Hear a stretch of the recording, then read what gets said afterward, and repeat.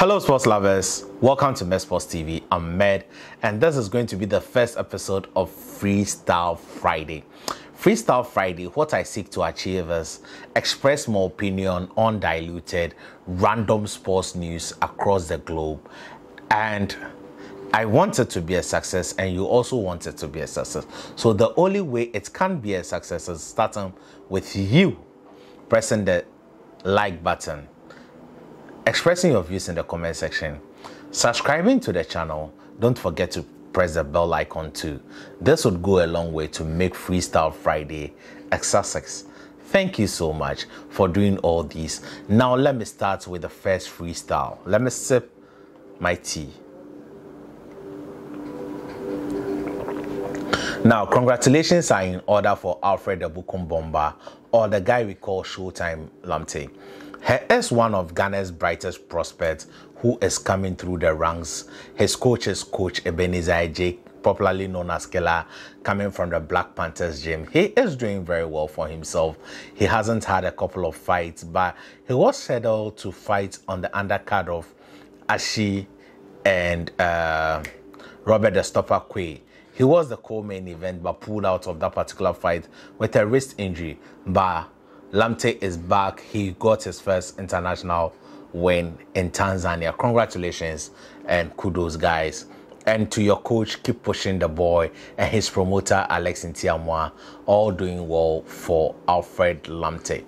Now, let me go to the camp of the Ghana Boxing Authority.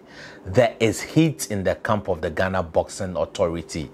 There is heat, and the heat has landed a case to the police. The promoter of S3 Promotions has reported the GBA president to the Jamestown police station for alleged threat and pulling of gun.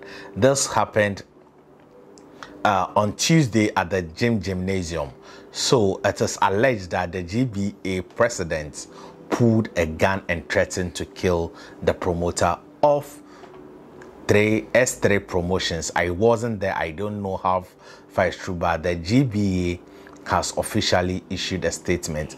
Now, in that same meeting, the GBA was supposed to have a pre-conversation with stakeholders about the AGM that was scheduled to happen on the 28th, but happened to be postponed because a lot of people at that particular meeting did not agree with the GBA president, Alfred Nikwe, with the amendments and the way he was running Ghanaian boxing.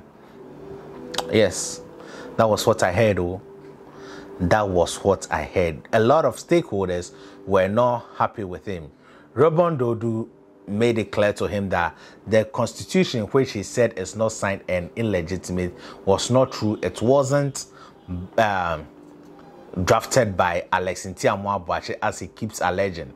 So on that point of correction, there were a lot of opposition to his proposals, and he gave stakeholders 2 weeks, whilst the constitution said every stakeholder must be given 8 weeks, and the amendment proposed must be attached to same letter in communicating that, and that all those procedures were not followed. Hence the cancellation of the AGM, which was scheduled to happen on the 28th of September. Now to football. The Black Stars are not looking pretty good. They won against Nicaragua, and the match against Brazil, they were very awful in the first half, and they are not looking good. I don't think with this performance, if nothing changes, I don't think we go beyond the group stage. I'm just calling a spade a spade. That's just my humble opinion. Take it for whatever it's worth. Now to England, and Tottenham Hotspur is facing Arsenal. Yes, Tottenham Hotspur is facing Arsenal. That is a London derby, whilst Manchester United, my own true love. Yes, Manchester United. We would be beating Manchester City. Yes, believe it or not. We watch great exciting news coming in from football. Tough matches over the weekend. Exciting football matches. Now to international boxing. Alexander Usyk is saying Tyson the Gypsy King Fury is docking him, whilst he was the first to say that he is not ready for Fury in December. Is Alexander Usyk paying Tyson back with his own medicine, trying to spin the public against him? I don't know. But Alexander Usyk has ended up calling out Deontay the Bronze Bomber Wilder, saying on the 15th of October he would be at the Barclays Center and he would be calling out Deontay the Bronze Bomber Wilder. Let's hope it goes well for Deontay Wilder against Robert Helenius. It's a tricky fight. It's not. I know Wilder will come out with a victory, but Helenius is quite a good fighter and would put in a performance. So we are hoping for a great performance on the 15th of October. Speaking of 15th October, the biggest female fight would also be happening in England. That is between Shields and Marshall. This fight was supposed to happen on the weekend in which the Queen passed away, hence its postponement to the 15th of October. This is also going to be a very, very exciting fight. I don't think the viewership of this fight would be affected because of the time zone and the different interests. I am very keen in seeing Savannah Marshall versus Clarissa Shield. It's going to be a very, very exciting fight. And all the ladies, it's an all ladies night. Before I forget, all the ladies, that fight is going to be a very interesting one, and there are no clear-cut winners out there. So I encourage all sports lovers and all boxing lovers to go out there and purchase that fight and watch. What else is in the boxing news? It's Freestyle Friday. Remember, it's Freestyle Friday, so let's just enjoy the random boxing news across the globe. What else is in the boxing news? Wow, Deontay Wilder says he will automatically become a Hall of Famer when he retires.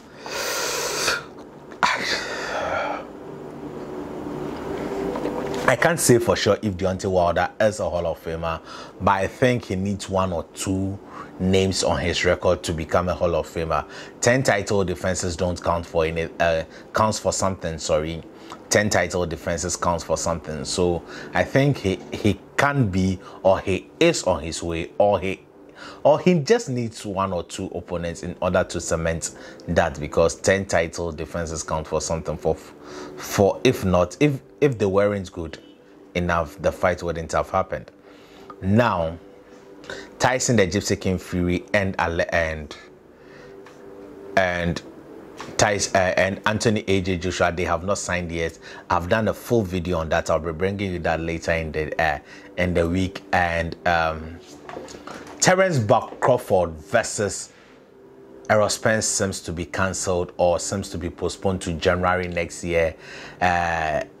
Al Haymon is pulling some shenanigans on Terence Crawford. Hence, Terence Crawford is saying he is not going to sign the contract until there is full disclosure and full transparency.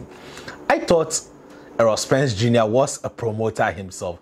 Errol Spence promotes himself, man down promotions. So why is an advisor holding back the fight? That tells you that there is something fishy about the PBC. There is lack of transparency, and I think the PBC is broke.